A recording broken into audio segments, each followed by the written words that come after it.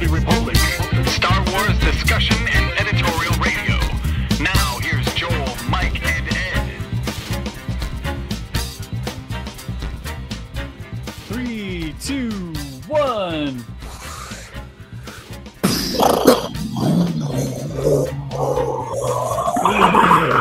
Here's the cat.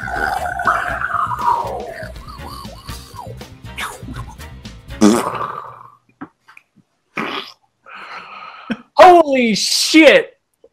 This is VOR as fuck! My name is Ed. We're back in a brand new year. Yeah. Wow, we got the full complement. Yeah, we do. I'm Ed. I'm Black Lion. Or Red Lion. I'm wearing black. Next. Ed, Mikey. It's Mike. I'm Mike. It's Joel, and I'll form the ass. I'm Carl, and I'm the left foot. The left foot. Left leg. I'm a pinky. Everyone needs a left foot. Everybody needs one. I thought you were going to be the hamster. Some of us need two. So it's nice to be back, man. It seems like it's been about forever, hasn't it? It's been about a year for you guys. It's Yeah. been a minute since I seen you motherfuckers. Yeah, it's not from lack of trying. That's for sure. No. So hey, Jamie Baca, fucking watching you. Jamie, you're welcome. Hand down. For our fan. We should make this a benefit show for him. He is Canadian. Yeah. So he needs all the help he can get. Give a loony or a toonie. Right. Holy shit. Yeah. Yeah, this is huge. We've been trying to get this together behind the scenes for quite some time. And At least 5 months, at least. At least. Yeah. And I mean, hey, that is life, my friends. It is just it can be wonderful and it could be a big kick in your pants. We would have months ago if it weren't for Carl's pickling classes. Yeah, it's when you get to the kosher and the dill, and it's really involved. Bread and butter. There's a lot of chemistry, and you just it comes to pickling, you just don't have enough time in the day. It's not just vinegar. It's not. No, but I'll tell you what. For my birthday, Carl sent me one of his pig's feet that he submitted for his final. Mm-hmm. Ooh. Oh, shame on a beak. Like right off the bone, it just falls off. It's That's some nice talk. Real nice talk. Yeah. Yeah. You get it going long enough, you could bite right into that hoof. I don't understand that shit for the life of me. I don't understand it. My grandmother used to put it in our spaghetti sauce. Ooh. And damn, it almost makes me glad she's gone. It does, because I haven't had pig's feet or chicken feet in my spaghetti sauce since. God. How is that Italian? Yeah. She must have been from the poor part of Italy. The real poor part of it. Why isn't there rice and beans in it? Well, that's my grandma. Why is it that my spaghetti sauce is like black beans, rice, pig's feet, and chicken's feet? Like that just doesn't. That's spaghetti sauce to us. I had all that time. No noodles, just bones. No, it's just every nationality's peasant food. Well, we're all gonna end up eating it anyway. Were you like really confused the first time you went out and you had like spaghetti, and it's like, where's the fucking feet? And it was delicious. No, you go out and then finally you're like, this is spaghetti. This is delicious. Holy shit! Right? Oh, that's almost mean. That's a terrible thing to do to a child. Now, whenever they say a pig knuckle, does that mean like it's like a wrist? Do pigs have wrists? Or if they have 4 feet, I guess is it more of an ankle? There's no such thing as a pig knuckle. I've seen it. No, a pig knuckle is just the same thing as an unkosher moose knuckle, right? Yeah, it's only mooses have knuckles. Yeah. It's an uncircumcised moose knuckle, right? An uncircumcised. It's a kosher. It's a kosher one. Oh my god. Please someone make a slideshow presentation of these definitions and be ready. I want flashcards. Today's VOR, gas station food. Oh my god. I think I'm drinking like Circle K coffee right now. Mm-hmm. It's Circle K coffee. There was literally 3 barefoot people in the building as I was getting the coffee. Mm. Did they have Winn-Dixie feet? Did they have Winn-Dixie feet? No, I didn't. Well, I was going to pick the kid up and check. But Dad was none too. Just flipping kids over in the store and be like, what the fuck's your problem? Dude, I'm checking his feet. Checking his feet to see if he's Chiliota or not. Chiliota. Oh shit. Welcome. That's what I'm doing. Jared's coming to Orlando, and I'm gonna hijack his ass and tell him that we're gonna do something fun. And I think I'm just gonna grab him and throw him in the car and meet Joel and Chiliota, and we're just gonna like force him to walk around the same Walmart like all night. He'll love it. Well, either that or we're gonna go down to Bithlo to where they keep all the carnival rides, and we're just gonna steal screws from. Yeah. So yeah, I mean, you can pull off of that tilt-a-whirl. You said you want to have a good time. This is what we do. This is how we roll. Well, yeah.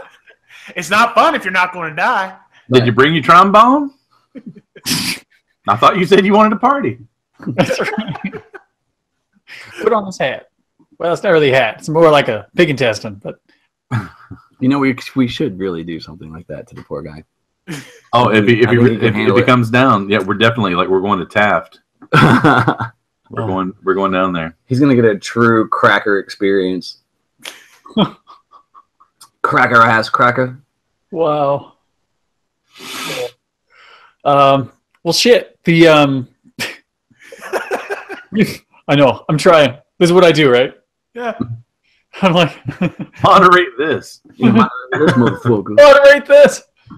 That's the show. It's called Moderate This. No, but oh my god, like The Force Awakens came out. I was in the hospital, but everybody was still like, "Oh, what'd you guys think? What'd you think of the trailer?" The movie came out. Like, what'd you guys think? And like, whoa, you should all get together and you should talk about more of that stuff. And I'm like, I know, but like, I guess we did a show about TFA, but never got to really hear from Joel. What your reaction was to that? Maybe we could springboard from that. Oh, I still haven't seen it. How's it going? I'm with Joel. So if you guys want to tell the film, Oh, Force Awakens. Force Awakens. No, I still haven't seen it. Oh, Force Awakens. No, I got to see it like in like mid-January, and it's kind of tough in a way because like in one way like a lot of people like had complaints that it was like so much like Star Wars and blah blah blah, or like like the first Star Wars back in '77, and but one of the things I kind of agreed with, and like unfortunately like I'm not a real big fan of J.J. Abrams. He always does this shit with like the mystery box, where he doesn't answer shit, but then he doesn't have an answer for it either. He likes the idea of a mystery, but even he doesn't have a real plan. Oh, that's like me in Deep Space Tragedy. That's what's taking so long, you guys. It's on the way. But what's kind of cool is that J.J. Abrams is really good at emulating his heroes. And so, like, what we really needed after this long, and I mean, like, no diss against the prequels, or no, like over, we really needed a Star Wars movie. Right. And that it just like, because I mean we've got like all these like science fiction, we're inundated by sci-fi shit. If I would have one complaint about The Force Unleashed or Force Awakens, not Unleashed, it's like what's funny is that like you mentioned Force Unleashed the other day, and like I'm like, oh, I forgot about it. It actually happened. We talked about that. We go, well, one day no one will talk about The Force Unleashed anymore, and it'll be gone. Yeah. And it was gone. It actually, it took a couple of years, but yeah, God, there's a lot of things I wish it would just happen like that right now. So like, unfortunately, my excitement for The Force Awakens depends if it's on or not. Yeah, because it brings that Star Wars feel back now that we're this far out. But I mean, when you're a kid, you just absorb things, and when you like it, you just want it all the time. You want more and again and again. And it wasn't just when we were kids did that. Kids still do that. kids still are very much into, you know, even with all the media choices they have, they'll still watch the same video again. They'll still watch the same, you know, listen to the same music, or if they have the MP3, they're going to run it into the ground. But I mean, we're older, so it's like we see it, we get it. Well, yeah, and well, there's also the way the entertainment works now is it goes in 3-month cycles. You know, like generally, like there's the movie, and then within, you know, like if a movie shows at Christmas, we're gonna get a DVD by March. True. And then like another 3 months, and it's kind of burned its cycle, and we've moved on to the other thing. And so, in a lot of ways, I still have a lot of Star Wars nostalgia, but like as for new projects, it still kind of falls in the same camp with me of that it's just stuff, unfortunately. Yeah. It just kind of rolls back into becoming invisible quite quickly. And, you know, and I think that whole cycle thing's dead on, because people aren't talking about The Force Awakens anymore. They're talking about Rogue One, you know, and like how many people, like when Rogue One came out, it's like, it's the best movie since Empire, or like some people, it's better than Empire. And it's like, you're saying that now, but in 3 to 6 months, you're going to forget it exists. And then in 12 months, you're going to think like the Last Jedi is the best Star Wars film that's ever been made. You know, it's like, because the same thing even happened with the prequels. Like that first week that they was out, everyone's like, The Phantom Menace, it was so amazing. And it's like, then it's like, you get like a couple weeks removed from it, and you're just like, no, maybe it wasn't. You know, it's like, so like those cycles come along, and I think it's the excitement's starting to taper off on all of them. So like The Force Awakens, it was like a big, like people loved it. Then there was some pushback, and now it's kind of like back to the middle. Like people are like, yeah, it wasn't that bad. So well, it's not the Star Wars license or property alone. It's everything kind of like before you know it, just shit comes and goes now, and like it's gone. You know, I was gonna say, it's the other difference between now and then is, you know, when Star Wars came out, we didn't know there'd be more, and then there was Empire 2 years later, so we had to wait 2 years. From we didn't know what was going to happen, then we had rumors there was going to be a sequel, and then it happened, and we're like, holy fuck, this is the best.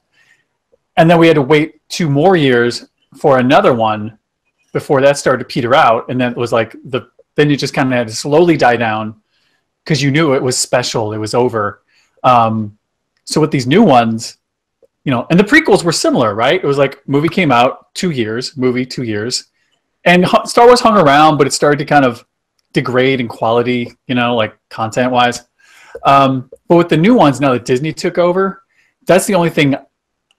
I'm no longer concerned with it. It's just that I feel like it loses its meaning because you know that there's another one around the corner. If you don't like this Star Wars, maybe you'll like this one. Because, I mean, I haven't been really too secretive. I'm not going to get into it here. But I liked Rogue One all the way up to the end.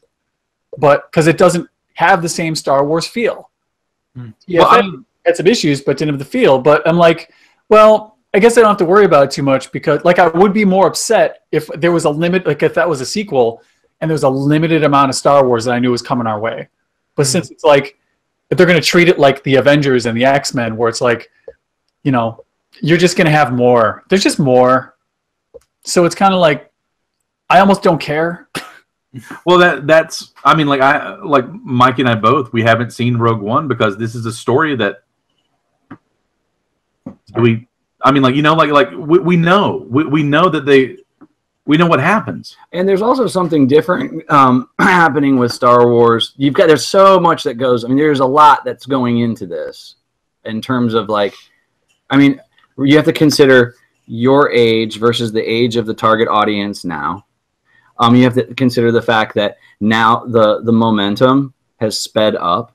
You also have to consider the fact that when we were kids, your pop took you to go see Star Wars, and then you didn't know if there was another movie coming out or not. Like when you saw when I saw the Empire Strikes Back commercial, like the trailer on TV, I almost shit my pants because I didn't know if there was another one coming at all. Now there's been like this very public promise. And it's obvious. It feels as though we've never gone through a period without Star Wars. It feels like it has just truly been here. And you really kind of, and now looking back, you know, I'm 44, you know, 100,000 years old.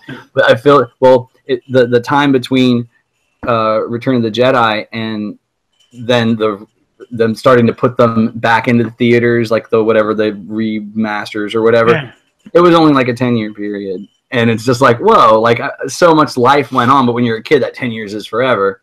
Mm-hmm. And there's like that muscle memory of sorts that's been established within the marketing that like at Target, you've got, when it's not a Star Wars, it's a Transformers. If it's not a Transformers, it's a Ninja Turtles. If it's not a Ninja Turtles, it's the Lego movie. It's not the Lego movie. It's the next thing. And it's like every 4 months, there's another moving cardboard something hollering at you as you walk by. And just so, oh, it's the Star Wars one now.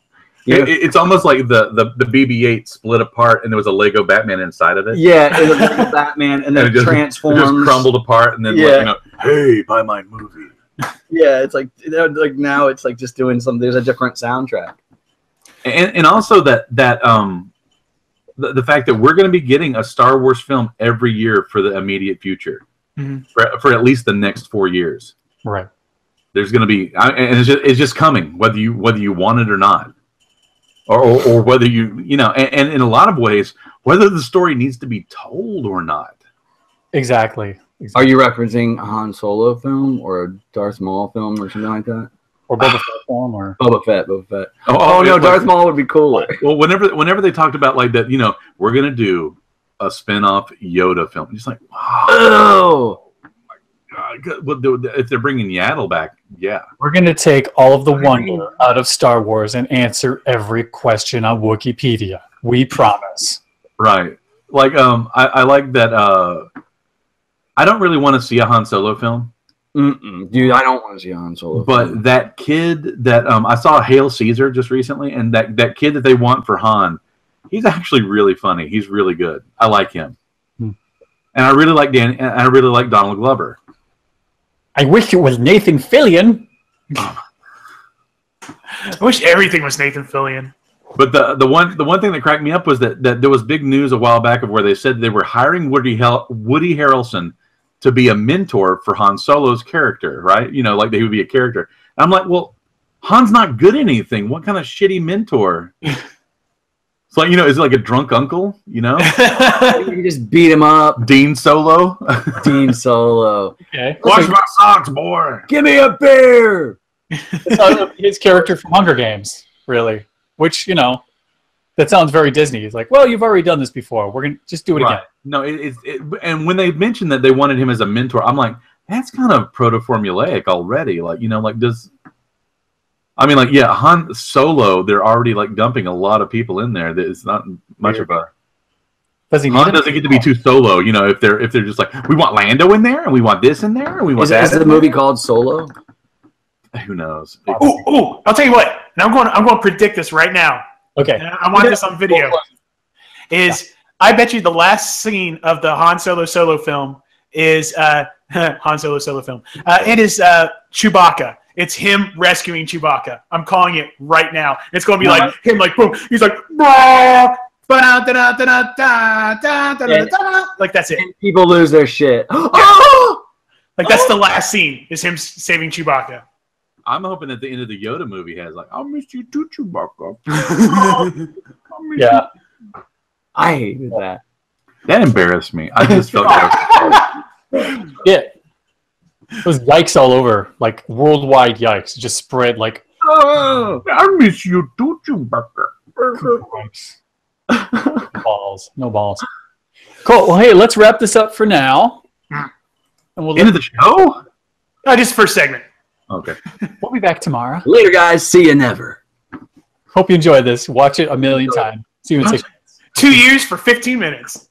Later. Love ya. This has been your 10-minute Star Wars update. See you in 2018.